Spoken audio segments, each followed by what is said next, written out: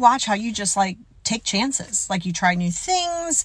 It's like you don't even care. Like if it fails, like I don't even know how to get there. Like I want to do that too. You're looking at failure all wrong. See, even if it doesn't work out, it works out, right? Because if I'm failing, then I'm learning.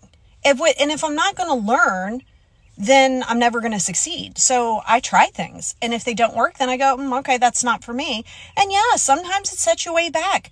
But how else are you going to get there? So you have to start reframing that failure to learning, because I embrace it. If not, God, I'll never learn. I never thought of it, of even if it doesn't work out or if I fail, that it still works out. Like, I mean, it just, but you know, I don't know. Like, what if I like take all of these risks and it's like, then what? Then what do I do?